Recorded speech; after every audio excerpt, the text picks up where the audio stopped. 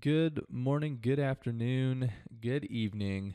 Once again, another video by Tom Linton, product consultant here in North America. Today we're going to be talking about web service calls again. So we have done a C# version of this where we call our web services, specifically the single sign-on process with web services in .NET, specifically C#. And today we're going to be doing that in Java. So we had that intro, we got the C# or .NET one, and now we're moving on and doing a Java one. I guess this one should be the default, right? We're a Java application, so doing this in Java should be the number one video we have out there. So we're going to be doing this in Java today, and we're going to start from scratch. We're going to just have an empty project, and we're going to go through. We're going to make a single sign-on call, or in this case, we call it login user call to Yellowfin through WebServices, writing it, of course, in Java. And let's go ahead and get started. So we're currently looking at the wiki right now. I always like to have this up because I do like to show where you can get to all the information that you need. So down here on the left, we would go to Developer Toolkit and the Web Services API. And today what we're doing is the administration services. We're going to do administrative service call. It again is the single sign-on process here. So if I click on single sign-on, it gives us a nice overview. There's a lot of documentation on here. We've gone through and rewritten a lot of stuff. So thank you to the person that did this here in Yellowfin. It looks great. Now we're going to be calling the login user function here. There's also if I minimize this, there's a login user no password. We'll talk about that as well and when to use it and how to use it, what you got to do. So that's no issue. But let's click on the login user and let's take a look at what we're going to need here. So if I look at the request elements, essentially we're going to have a request and we're going to receive a response. It's that simple. There's really nothing to this. So in that request, we need the login ID of, and this is important here to read the description. This is going to be the login ID of the admin user. So this is the person that is calling the web services. Not the person, in this case, we're doing the login user. This isn't the person that we're logging into Yellowfin. So this can be hard-coded into your application if you wanted to, and I kind of suggest that. So this is always going to be the same user. They're always going to be the user that performs any sort of web service call for you. However, you could make it dynamic if you wanted to. It's up to you how you want to do that. But anyways, we need the login ID and the password of that admin user. We need the org ID. It's always going to be 1. There's really nothing special about that. So it's just going to be an integer 1. And then we want to pass the function in. So we're calling the login user function. Put that in there. And finally, the person and org ref code. The person is going to be the person that we're logging in. And if we come on down here, we can see the person is a nice little object here. And it's the user ID and password of that person that we're logging in. Org ref is if you have different client organizations, you can pass that org ref in. So that's going to be important, again, if you have client organizations, surprising. And you can pass in that key that you set when you create that client organization, so that client key, whatever that may be. So that you would want that to be dynamic as well, along with the person. You'd want that to be dynamic. But we'll talk about that a little bit more. So let's, without further ado, go ahead and get started. So I got my Eclipse up here, and we're going to start from literally the beginning. We have nothing. So we'll open up the Package Explorer here because I just have this project here called For Fun, as if coding was fun. I don't know. Anyways, we're going to go into this For Fun project here, and we're just going to create a new class. And this is going to be a main class here. So instead of creating it like that, I'm just going to right-click here and do that new class. So that way it fills in my package and everything. Awesome. Okay, so the name of this class, let's call it SSO. We'll just call it SSO. Surprising, and I didn't capitalize. So we're going to call it SSO, and you know what? I'll be a little better about this. SSO Web Service Call. You know, you'd obviously want to give it a better name. I have never been known to give things great names. Most of the time when I'm coding, I give names of people in the office to variables: Tom, Matt, Tyler. So do better naming conventions than me. But I'm going to do this public static void main because we're just going to be running this here. So we're just going to make this the main here. So that way we can actually run the web service, and we'll finish that. All right, so up comes my nice auto-generated class here. Get rid of this to-do. I don't need it. Hit enter, so we got some space. Okay, so first things first, we need to build the client, right? And we need to build all the objects and put all the stuff in the client. We're a SOAP web service, so we're going to be doing this over XML. Gosh, doing all this manually would suck. Quite honestly, if I had to generate the XML all manually and try and get everything good to go and send it over SOAP, that's a pain in the butt. So why don't we use something that Yellowfin already has, and that's some of the libraries. So what I'm going to do is go to the build path here, and I'm going to configure my build path to add some external jars here. And really what I'm trying to do is grab jars for from Yellowfin, excuse me. So if I go into my Yellowfin folder here, we'll run into the app server, web apps, root, web inf, and lib.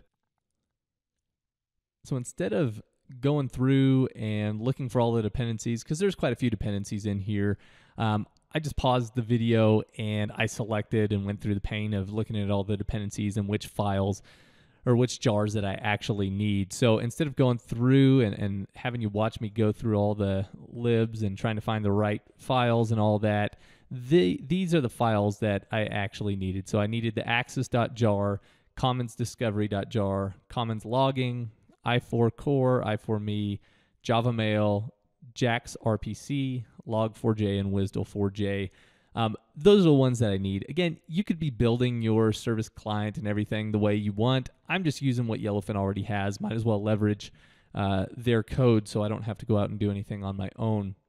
So again, these are the 1, 2, 3, 4, 5, 6, 7, 8, 9 libraries that I need to make this happen. We'll go ahead and click OK, and back to our code here.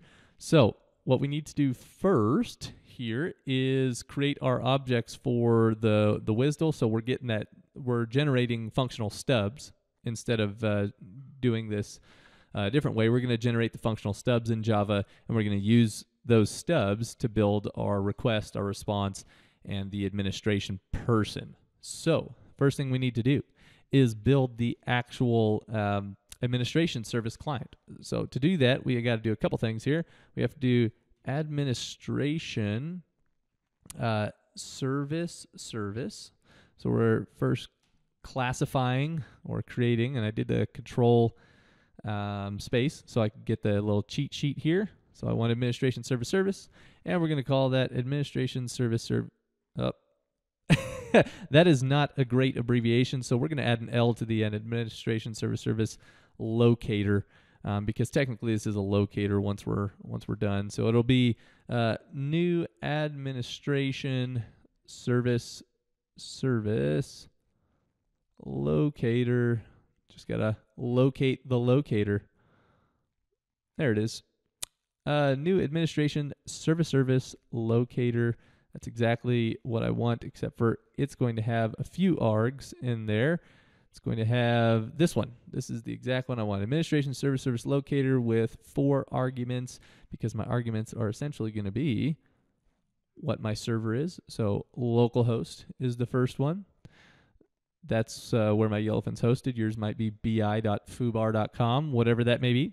The second one's going to be the port that we're running on, so 7073 in this case. Third one is going to be where the service lives, and I'm just going to copy this. So this is basically we're generating the URL where the service lives. So if I paste that, awesome. And last, we're going to say false for that Boolean. Okay, so we have got the service locator. Now we need to generate the stubs, which would be administration service. SOAP binding stub. Awesome. Binding stub, and we'll call that the SOAP binding stub, and it's really the request or the client, whatever you want to call it. And then this is administration service SOAP binding stub ASSL dot get administration service, and finish that off with a semicolon. Okay. So what it's telling us here is, hey, you're going to be creating a client, so we need to have an exception handled here. So we're going to do this with a throws declaration. So throws service exception. We'll have to handle, or not that, but there's another area where we're going to have to create a try catch when we actually call stuff, right? Right. We're going to have to do a try and catch around that. So we'll get to that point when we get to it. But now that we have the client, we need to build the request object, the response, and the person. So request object first, administration service response. And I could probably type in the word response and get there quicker. So why don't we do that? Administration service request. We're going to do the request first. I might have said response, but we always want we don't always. I'm just going to build the request first here. Equals request, new administration service request. Next one we're going to be building is the response administration. What if I type in that? Oh yeah, look at that. Administration service response. We'll call it response. New. I could probably just do this. Ha, nice. All right, administration service response. And last but not least, we need the person. So administration person. And kind of funky here. Administration, let's make this a little administration person. So this person that I'm creating here is the person that we're logging in. It's kind of funny. It says administration person. You think, oh, this is the person that's logging in to make the web service call because it's called administration person. But no, administration just kind of refers to the administration service that we're calling, and we're generating that person, so the person that we're logging in to Yellowfin. So now that we have that, let's build the actual request. And if you remember from the wiki, I need the login ID. And I don't want to get it. I want to set it. Set login ID, because there's nothing to get at this point. And again, this is the person that is actually calling the web service. It's not the person we're logging in to Yellowfin. So I'm going to do the admin at yellowfin.com.au. This is whatever email address you're deeming as, or whatever user you are deeming as your designated web service caller, I guess. So we're going to set their user ID. We need to also set their password. And I have a super secret password here. Awesome. Whoops. Now we need to pass in the org ID. Org ID, we want to set the org ID, and we're going to set that to new integer. Remember, always set it to one, integer 1. Awesome. And now that we have the login ID, we have the password, we have the org ID, we need the actual function, right? So what are we telling Yellowfin to do? We're telling it, we want to set function, and we're telling it to log in user. Now, this could be login user, no password. And that would basically say you don't have to set the password for the person. So if I was to do this, I need to create my person. So person.setUser ID. I'm going to log in myself here. So tom.linton@yellowfin.bi. I could just set that, say request.person. Whoops. Person, set person equals person. So I could do this and that would work. But if you remember in the, where am I going here? In the, scroll up, login user no password, we have to enter this. So this value into the configuration database for Yellowfin, and specifically the configuration table. So again, we'd have to put one system simple authentication true into the configuration table for the login user no password to work. This is probably what you'd want to do in production, to not have a password here. Because if you think about the flow, let's say Bobby Joe has logged into your application, which is, foobar.com. He's already authenticated, right? He's passed a username and password. So he has authenticated. Why do we need to pass a username and password again to Yellowfin when we're calling the single sign-on when he does something like click on analytics? there's really no need. That would be like double authentication. You can certainly do that by using the login user function here, and that will require a password. So I'd have to put person.setPassword, and we'll set that to the password. We'll do it this way so you can see what it's like doing the set password. We might be able to do it the other way. I can't remember if I have that value already turned on in my database or not, but we'll find out. We know how that manifests. If I don't have it turned on in my database, it's going to return error code 26. Okay, so we set the user ID, set the password of the person we are logging in to Yellowfin. We have attached that to the request. So now we need to actually make the request. So it's going to be response equals the SOAP binding stubs SBS dot remote administration call. And we need to pass in the request. Okay, so we have this. This is telling us, and this is where I said we'd have to handle it because we're actually making a request. So I could add another throws declaration, but I'm just going to surround with a try catch in this case, make my life easier here. So we'll try that. And what I also want to do is print out some stuff from that response. So system.out.println.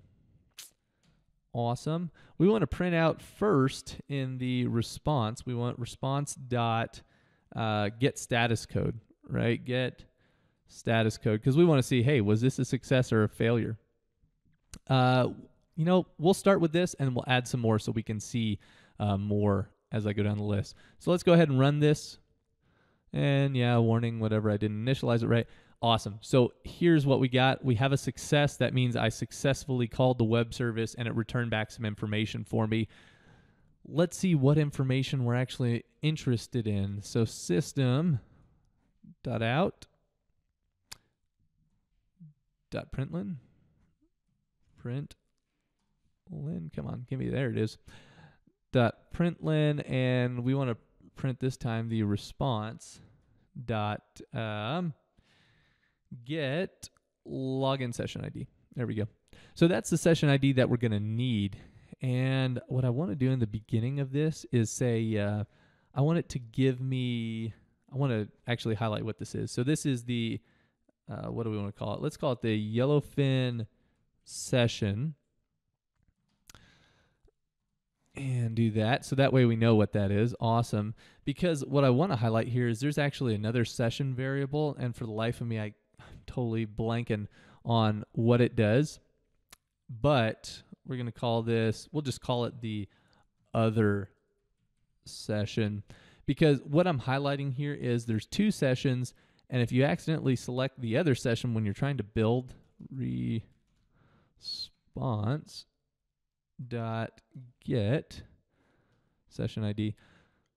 So if I accidentally used this session ID to build that URL where I'm going to redirect the user when they try and log into Yellowfin or hit the analytics area of your application, it's going to fail.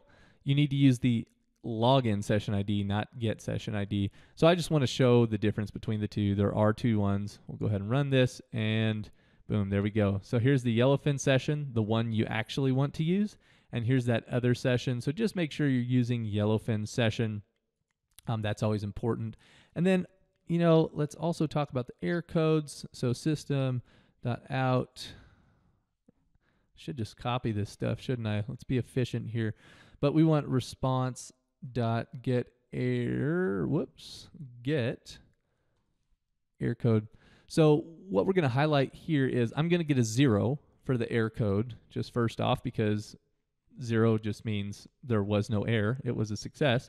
So if I bring up the wiki and I click on list of exceptions, this is going to help you diagnose what you did wrong. So 0, no error. Let's throw an error here. So what I'm going to do is mess up my password on purpose and try and run this. And you'll see now, look at that, null for session ID. I got a failure and I got error code 25. So what is error code 25? As I just minimized that.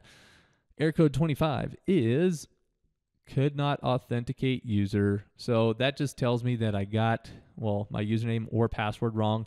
In this case, I know I got my password wrong. We just messed that up on purpose. So let's go ahead and make that right. And now we're good. Oh, and I promised you we would run the login user no password. And again, I can't remember if I have everything right in my configuration database, meaning if I added that line of code or not. But let's find out here. So let's log them in with no password. And I got a success. So obviously in my database, I do have that configuration value in there. And so Yellowfin's allowing me to log in Tom Linton without the password. And this is probably what you want to do.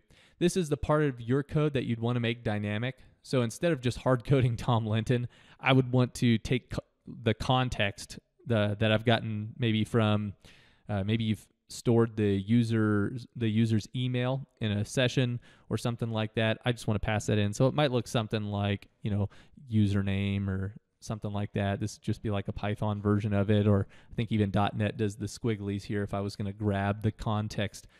So anyways, this is where you'd want to make things dynamic, is put that where I have Tom Linton at yellowfin.bi.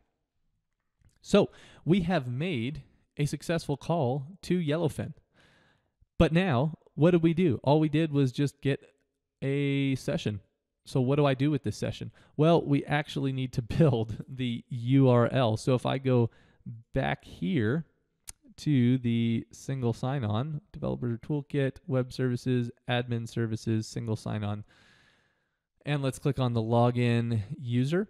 There is a prefix, meaning the first part of the URL, which is right here, that I need to be able to pass the token in. So essentially what I'm trying to do here is build this and then place that token that I got from the web service call at the end. So I'll just copy this here. We'll paste this in to our Eclipse. All right. And I'll just create, we'll do a system.out again. Control C, there we go. Bow. And what I'm going to do in the beginning is toss this in. Oops. Come on. We copied it here, and then we copied another thing. All right, let's do that again. There we go. So I have that. Need to put my server, which is localhost, and I got to put 7073 because I don't have any port forwarding going on. And here's where I put that token. So what I would do is this, and plus, and response dot get login session ID. Copy that, delete, paste. Awesome. So this is the URL that I'm going to redirect the person to after we've successfully authenticated. So of course I'd have like an if statement here. So if the get status code here equals success, then redirect to this. If not, do something else, right? That would be some good coding practice there. But what I'm doing here is I've built the URL. This is what you're going to redirect. So they click on, say, analytics in your application, and it runs a JSP page, and that JSP page calls the web. It actually looks like this. It calls the web service to log someone in, and then at the very end of the JSP page, you run a redirect to this URL here. So when I run this, let's see what this looks like. There it is. I'll just copy this. We'll prove that it's going to log me in by actually doing it. And there we go. It logged me in. And now this is what I was talking about with the org ref. We did not set an org ref, so I can choose which client I want to log into. So simply select login, and now I'm in. So that's always an option there to do it this way, where it'll still allow me to choose what org I want to log into. However, just go ahead and log out here. What I can do instead is just set the org ref in the request. So I could say request.org ref, there it is, set org ref. And mine is, I think one of them is 2. So this number or text or whatever is going to relate when you're creating the client org. And let's just bring it up here. When I create the client org, I like to show things. If you couldn't tell already, I like to show things because there's too many tutorials out there where you're looking at them and like the most important thing that you're missing, they decide to gloss over for some reason. It always seems to happen that way. So I just like to show it all. So when you're setting up client organizations, click on client organizations here, and we'll delete this one. That's an actual client organization that we were messing around with. So client 2 here, I have given them a reference ID of 2. This would be the client reference ID that may be in my database, or that would be a best practice to make it the same, but I could use CL1 or 2, and these are not numbers, these are strings. So that's why I'm doing that 2, not as a new integer 2. It's a string, it's 2. So now if I'm going to log out again here. If I rerun this, I did that set org ref to 2, up, and failure. So what this is saying is that I don't have access to that org ref. So I think the other one was, what was it, like CL1 possibly? Let me see if that actually gives us a positive. Yep, so I did have access. So I didn't have access to the number 2 one, but I have access to client 1. So that's why we saw that different there, that could not, we had the 25 error code, which is could not authenticate. So now if I take this URL, go back to my browser here, paste it in, it's not going to ask me which client org I want to sign into. It signed me into that client org already, as you see here in the top right corner. Okay, so I think that about covers it for single sign-on with Java. You saw those libraries that I had to add for dependencies. Again, you can create that web service client however you want to. I'm just leveraging what Yellowfin already has. It makes my life easier, probably make your life a lot easier as well. But anyways, that is how you do it. I believe, let's see, we covered the org references. So if you need to log into a specific client org, we talked about how you diagnose, if you're getting errors, you get that status code for a failure, and then get error code gives you the specific failure that you're seeing. And then go to that wiki page where you can check out the list of exceptions. If you have any other questions or still need help with this kind of stuff, reach out to your client success manager and they can get you in touch with somebody like me, a consultant here, to help you diagnose what the heck is going wrong. Shouldn't be that hard. As you saw here, we were able to write all this stuff. It was about probably a 30-minute video when all said and done here, but I like to be very thorough on what I do. So thank you for tuning in. Please stay tuned. I'm sure we will have more web service videos, maybe do something on the report web service. We only touched the administration web service here, but please stay tuned, and we'll see you next time.